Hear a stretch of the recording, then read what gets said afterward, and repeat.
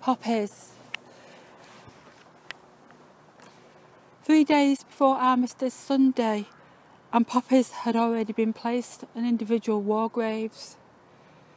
Before you left, I pinned one onto your lapel, crimped petals, spasms of paper red disrupting a blockade of yellow bias binding around your blazer. Sellotape bandaged around my hand, I rounded up as many white cat hairs as I could, smoothed down your shirt's upturned collar, still the softening of my face. I wanted to graze my nose across the tip of your nose, play at being Eskimos like we did when you were little. I resisted the impulse to run my fingers through the gelled blackthorns of your hair.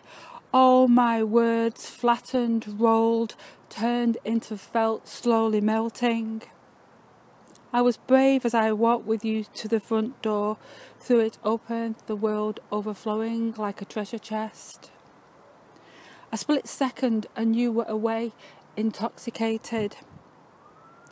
After you'd gone, I went into your bedroom, released a songbird from its cage.